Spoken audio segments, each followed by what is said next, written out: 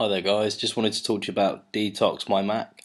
It's a nice handy little piece of software here that goes through all the files that you haven't used in a while and all your browser history and stuff, and it deletes everything for you.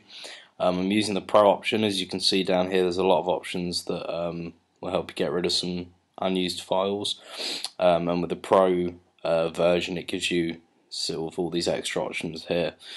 So you select which ones you want to get rid of, and then you click Start Scan. As you can see at the minute, it's in the process of scanning, 97% scanned, and should be finished pretty soon. So as you can see here, once it's scanned everything, it asks if you want to detox it. So it's been a month or two since I've detoxed it. I have done it before with this app, and it just makes everything so much faster, which is a bonus. So just click detox. Obviously you've got to authenticate it.